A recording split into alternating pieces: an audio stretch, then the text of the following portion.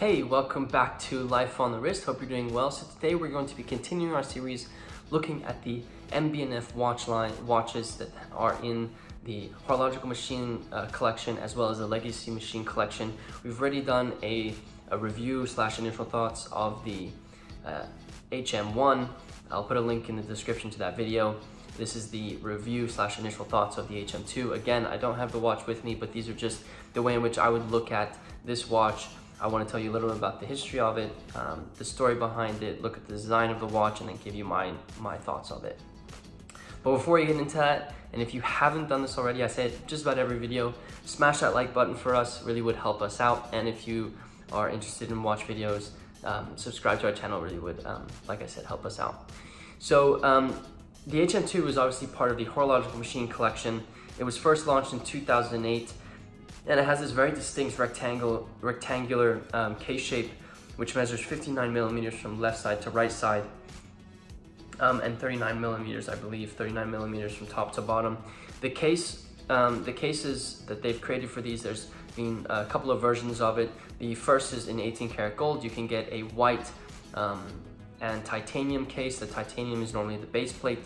And then there's a red gold and titanium version. Again, the titanium is that base plate. Then there's a ceramic edition where the watch is made out of ceramic. And then there's also a sapphire edition, which is in their SV limited edition, where you have a sapphire case.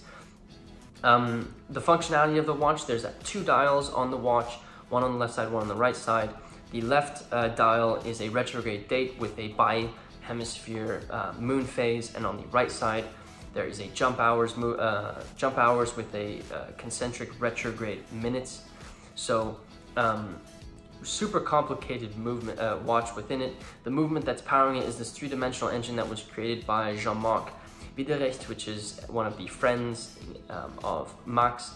Obviously, MB&F, Max Boozer and Friends. Friends are a super important part, so I want to give a huge shout out to Jean-Marc Wiederrecht for his work here.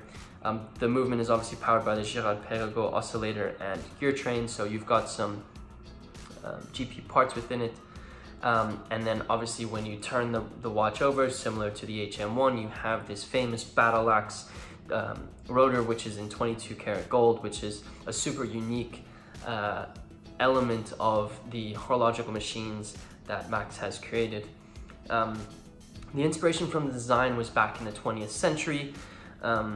These space platforms and the sci-fi novels that Max was reading during his childhood were really what he was envisioning when he created the design for this watch.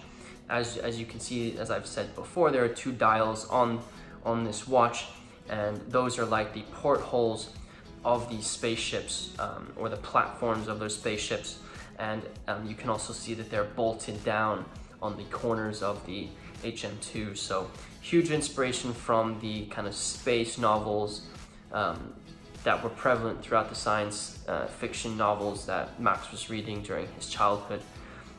It's a really cool design. I think it's definitely something you're not going to see every day. This was another one of those watches that really caught my attention when I first got into watches on Instagram. This was something that was completely out of the ordinary and really caught my eye. So going into my thoughts, I really like the fact that this brings to life Max's vision and the story behind it. As I've said previously in a lot of my other videos, Life on the Wrist is all about the stories behind these watches, and the fact that Max kind of had this memory of reading these science fiction novels and brought to life the portholes and the bolts that he remembers seeing in them, and created this horological piece of art is truly wonderful. And I really love the fact that he brought in people like Jean-Marc Wiederrecht to create this and to bring to life this vision. I actually really like just looking at the wearability of the watch. I can imagine, and looking at people's wrists and watching other reviews, I like the fact that the length of the wrist is actually sitting on the wrist as opposed to over it. So you have 59 millimeters on the wrist, but from top to bottom it's only 39 millimeters, so it's probably going to wear quite nicely. And looking at other people with this watch on the wrist, it looks like it fits really well, which means I could probably wear it, being that I have skinny wrists, but 39 millimeters really isn't that bad. when I look at trying to tell the time on it, unfortunately,